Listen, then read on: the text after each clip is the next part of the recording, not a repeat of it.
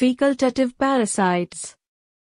Free-living organisms that can become parasite in certain hosts.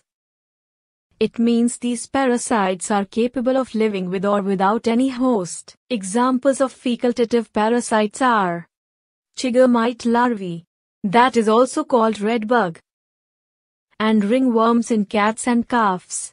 Definition.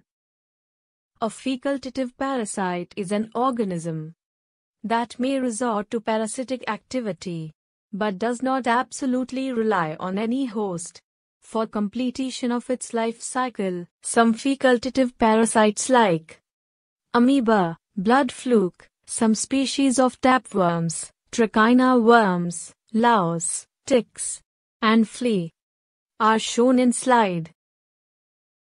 It is advantageous for parasite to preserve the health of their host, and they cause no pathogenicity when this is compatible with their nutritional and reproductive requirements, except when the death of host is necessary for their transmission. Facultative parasites can survive with the presence or absence of oxygen, and these organisms obtain their energy from aerobic respiration and fermentation.